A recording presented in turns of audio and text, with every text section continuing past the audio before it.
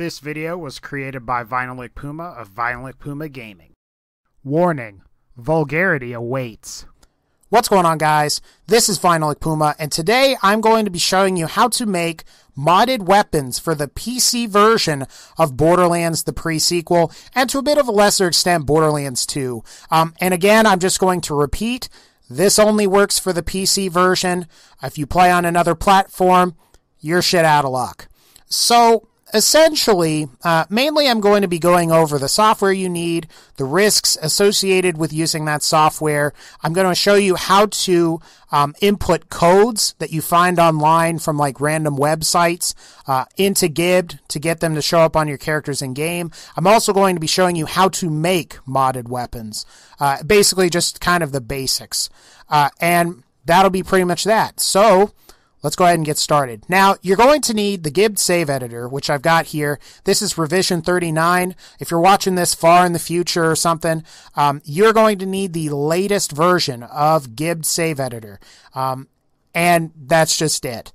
Now, the only risk of using this software is you have the potential to overwrite your saves. Just back up your saves and don't fuck up. It's not really that hard. Especially if you don't have a lot of saves. If you do have a lot of saves, just back up all your saves. You'll be okay in case you were to ever overwrite one. Now, the other piece of software we need to talk about, and this one will probably cause the most confusion, and if you have a question, just ask me in the comments. You're going to need Cheat Engine, and you're going to need Technojacker's cheat table for Borderlands, the pre-sequel.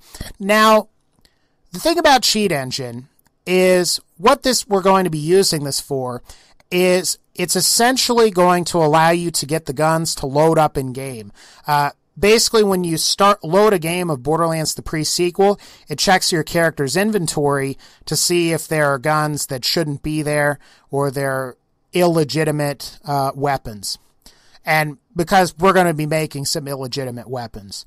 Now, the only risk with this program is if you were to have Cheat Engine running for Borderlands the pre-sequel, Borderlands 2, then you quit Borderlands 2 or the Borderlands game, and then go play like something like Left 4 Dead, Counter-Strike, Insurgency, I think, Team Fortress, games that have Valve's VAC or Valve anti-cheat system in them.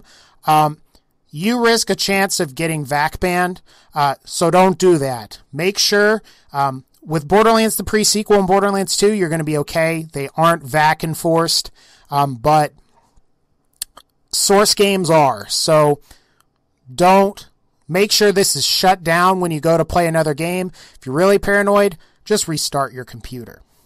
But anyway, with all of the disclaimers and all of that crap out of the way, I'm going to go ahead and show you how all this works. So I'm going to go ahead. I'll open up a character here, and this is like a level 20 Handsome Jack that I have named Haxer Jack here. And basically, we're going to show you how this works. So the first thing I'm going to show you is how to, if you're finding like codes for Borderlands the pre-sequel or Borderlands 2 online, how to get them in your game. So I've got a big cheat sheet here of some weapons that I've made with some cool names. I'm going to go ahead here. I'm going to import the Jericho. And what I'm going to do is I'm going to hit Control-C, which is going to basically copy it. And then I'm going to hit Paste Code. And what that does is that puts that item in my inventory. Now you'll see here it's level 70. We're going to obviously have to lower that because my character is level 20. And those of you familiar with Gibbed, you can either do this manually by typing 21 under manufacturer grade and game stage, or you can just hit sync all. And I'm just going to hit sync all. Now, again, if you want to see that, this is for if you want to import certain weapons. I'll do this here, I think, with the Stinger, which is another gun I've made previously. And you just, again, you hit Control-C, hit Paste Code, and there it is. Boom. And those are going to be there. And then, essentially, if you wanted those on your character, I should probably fix the level. You just save.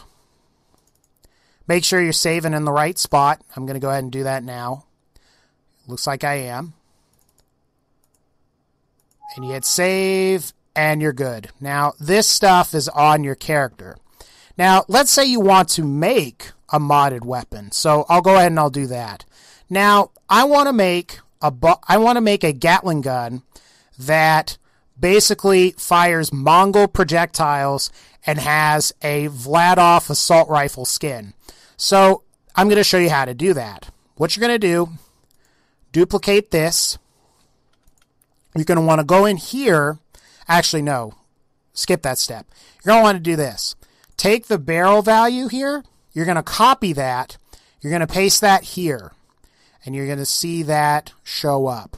Now what you're going to want to do, you're going to want to go to the Mongol, hit copy, paste under balance, and then you're going to want to do it again for the barrel value, and you're going to want to put that there. And that's going to essentially, what that essentially is going to do is when you have your boss Gatling gun, it's going to fire Mongol projectiles, and that is going to be pretty cool. Now, maybe you want to make it like a Vladov kind of a skin. That's what this is for. So we have this Vladov assault rifle here. I'm just going to take the skin that is here and just paste it on. Actually, you know what? I'll do something a little more, what I think would look kind of cooler, more aesthetically interesting. And I'll paste this. I'll copy this, I should say, and we'll paste this right here. So essentially what this is going to do is it's going to allow you to have a Jacobs assault rifle that has a Vladov skin on it with that fires Mongol projectiles.